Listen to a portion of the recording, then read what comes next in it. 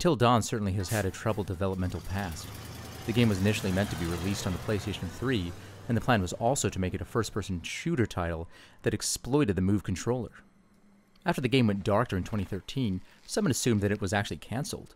However, Until Dawn resurfaced at Gamescom in 2014 and showcased a significant number of changes. Obviously, move support had been dropped in favor of the DualShock 4, and the game would now be played in first-person view.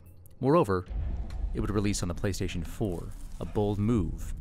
Hello? Usually, there are good reasons to be skeptical of a troubled developmental phase, as history recorded many incomplete or rough games when it happened. Thankfully, this is not the case with Until Dawn. Supermassive Games managed to wrap up a polished and awesomely satisfying package here, despite going through numerous challenges and issues in the past. One of the great things about Until Dawn is that you'll actually be able to play as all these characters at one point or another in the game. Granted, some of them enjoy far longer playthroughs than others, but the relevant point here is that you're ultimately responsible for everybody's fate. All of them are at severe risk of death in this fateful night, and you need to keep them alive on your own, at least until dawn. This single feature ensures that players will get multiple perspectives on what's going on and on the characters themselves. Early in the story, it's pretty easy to write off a certain character as an asshole, but while playing as him or her, you might change your mind. Just like in the best movies or books that we might read or watch. The defining gameplay element, however, of Until Dawn is without a doubt the butterfly effect. The choice and consequence system that creates ripples in the game depending on whatever choices that you happen to make. They will always affect someone else at some other point in time, just like in real life. Not only determine whether the character will die, but also in regards to the plot and to the relationship between all the characters. In terms of raw gameplay mechanics, if you get annoyed by doing QuickTime events, then perhaps Until Dawn isn't quite the game that you're going to be looking for, because most of the control system here revolves around these QuickTime events. However, these are typical for this kind of interactive story-driven adventure, and ultimately, even if you miss a QuickTime event, there's no such thing as a game over screen.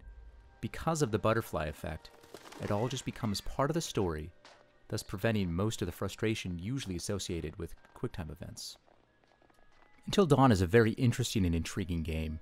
Nothing is as it might initially seem up here on this mountain, and the writers definitely did an amazing job weaving together this amazing story right here, and it's guaranteed to grab your attention because of the way that it engages you. Until Dawn might first appear to be a cinematic masterpiece, which it is, but it's also a masterpiece of a game because of the way that it actually lets you play this game. Because while it is indeed sort of like playing a movie, you're not just playing a movie. You're playing an incredibly scary, deep, and engaging game. More akin to a point-and-click variety, however, having a lot of scary aspects to it, Until Dawn actually really does make you want to play. It pulls you in and makes it an overall great experience. So while it does look as if you're sort of playing a movie per se, you're not. You're playing an incredible game that has a lot of potential and that can be fun for just about anybody, so long as you enjoy jump scares, because my God, you will have a few jump scares in this. I'm Jeff for Wccftech Reviews.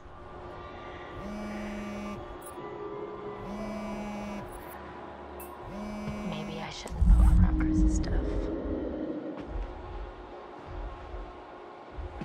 Chris? Sam, hey, you made it.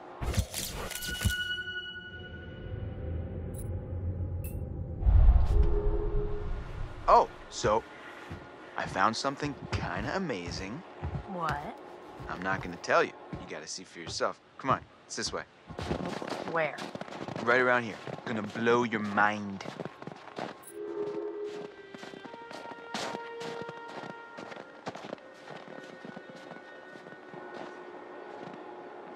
Oh man, look at this.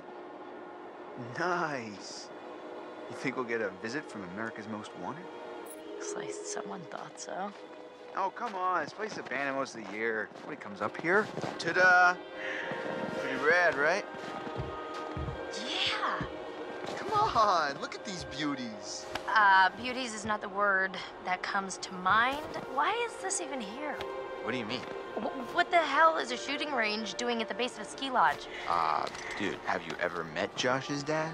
Yeah? He thinks he's like Grizzly Adams or something. Wanna try? No, you go ahead, Grizzly. All right, here goes.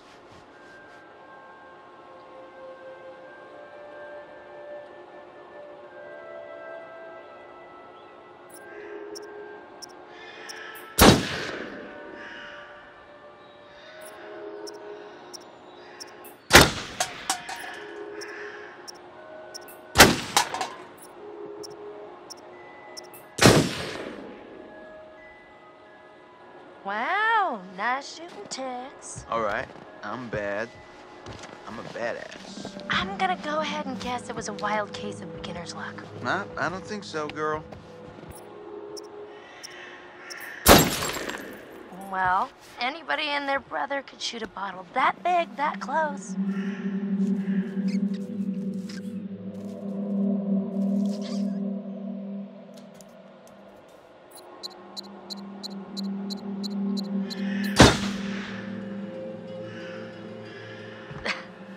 Nice shot.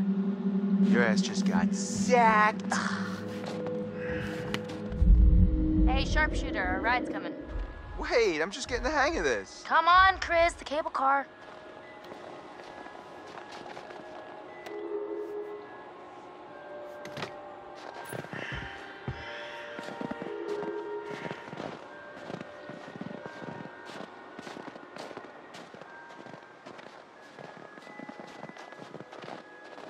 Man, it's definitely weird coming back up here after a whole year.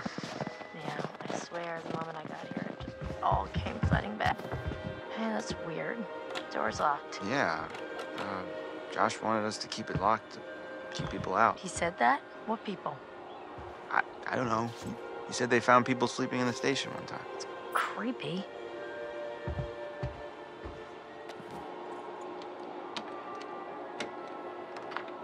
After you. Oh, real gentleman.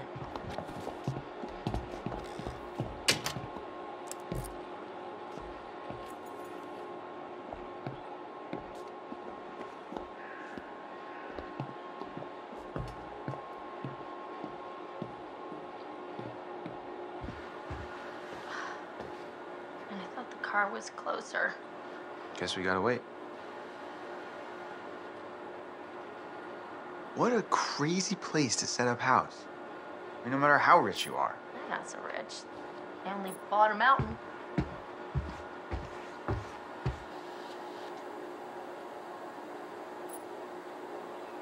Huh?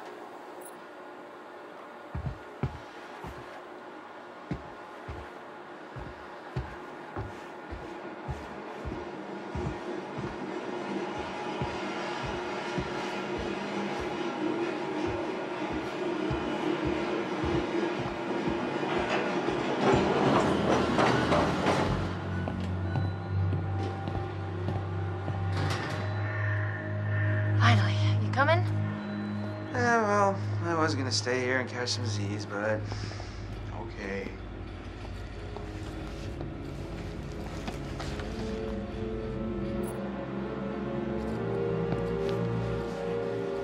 Just like going to the prom.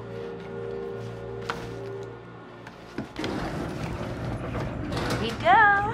Right. Adventure begins. Oh, I hope this was the right thing to do. What?